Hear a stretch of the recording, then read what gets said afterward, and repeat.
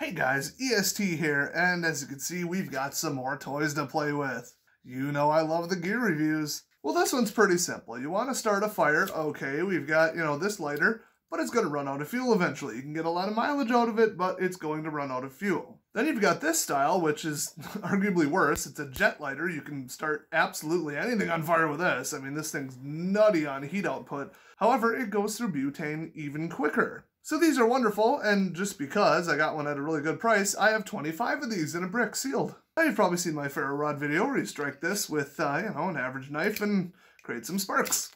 Ooh, that was not bad. Jeez, I should have used a bigger knife in that video. So these are lovely, but you're gonna thin it out after a while. You can get a pretty thick one, but even these don't last forever.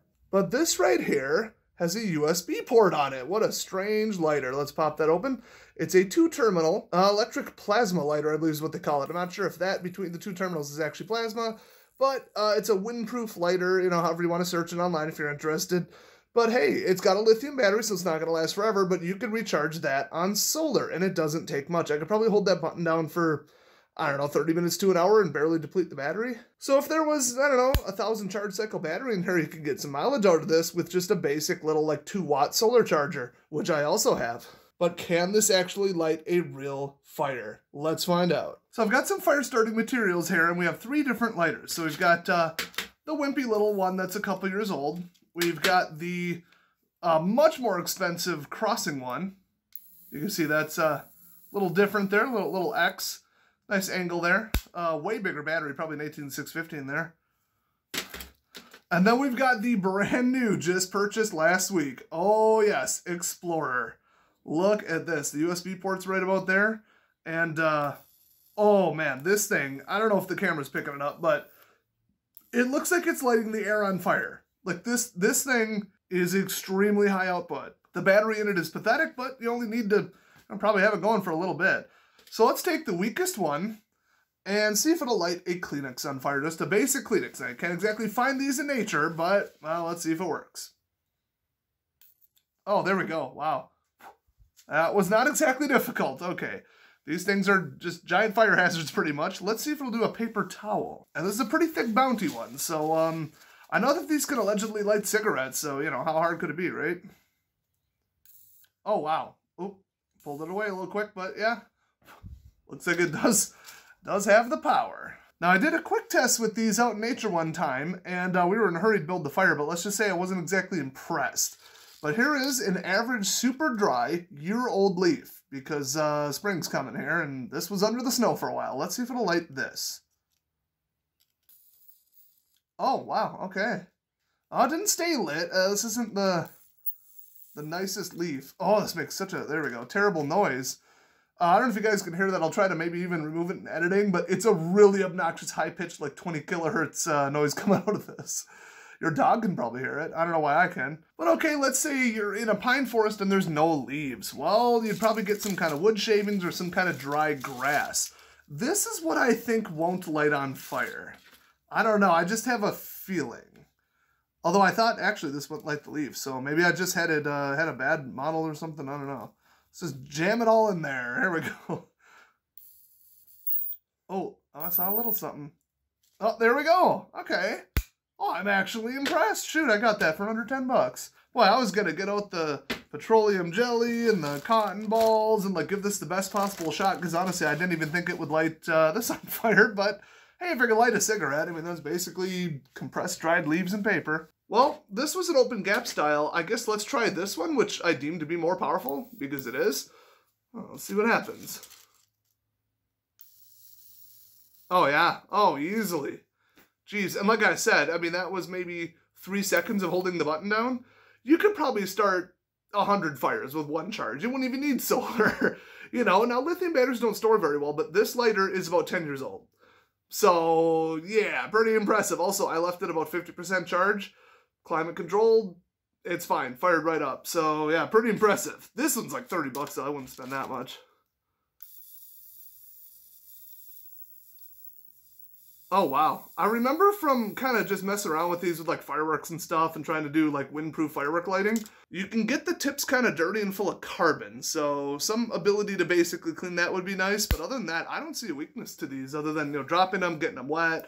Yeah, I mean, it's a bit of a, this weighs a lot. And I know there's a big round battery in there. You can see by the bottom, it probably has one. I don't know. All right, I gotta try the new one.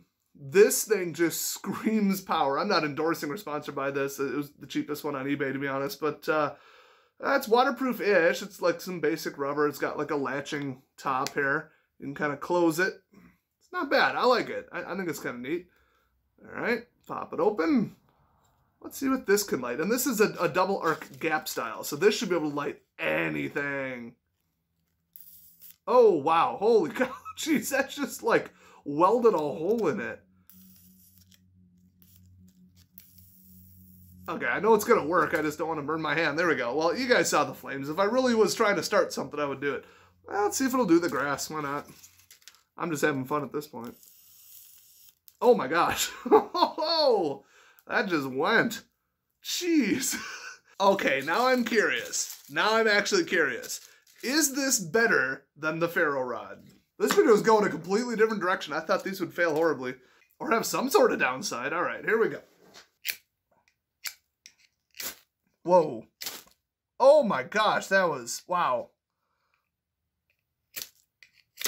This is a Swedish steel carving knife with a thick blade and a wooden handle. Yeah, you want to start a fire, this is how you do it. I think I should probably get closer. Wow. I mean, the energy these coming off of here, but boy, I'm just getting nothing off these leaves. You wouldn't normally use leaves. You would use like the thinnest, lightest thing you can get, but this should work. I mean, geez, whoops. Don't want to ruin my knife putting it into the metal here, so I'm still staying a little, whoops, farther away. Wow, yeah, you can see I'm not very good at this. Oh boy, the skill level required for one of these versus even one of these, and plus a big blade moving. Yeah, not the safest thing in the world, just saying. I think I know what I prefer. And I prefer to have one of each, just saying. But I know which one I would reach for first. Oh my gosh. Getting a little pyrotechnic showing here, getting a little fumey. Still nothing. Well, I've seen people who are provably, geez, better than me. And they would have had this lit by now, but... It's too flat. I'll be right back. Okay, if that bundle of fire hazard doesn't light.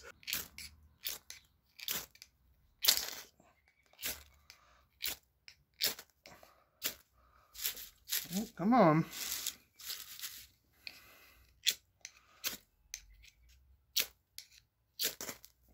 There it is. Okay, finally landed one. It's really my aim that was the problem. But yeah, that was white hot coming off of here. And they both work. And what was that? Within a minute? Oh, gonna kill my camera again. All right, we'll just film the outro like this then. But I would dare say that with the thermal output and the pinpoint abilities of these lighters, I would have one because they're light, they're small, and you can just waterproof them by just sealing them inside of a little plastic bag or whatever. And then, like I said, you got a basic little 1 to 2 watt solar. You can charge it no problem. It's little USB output solar device. They're like 15, 20 bucks.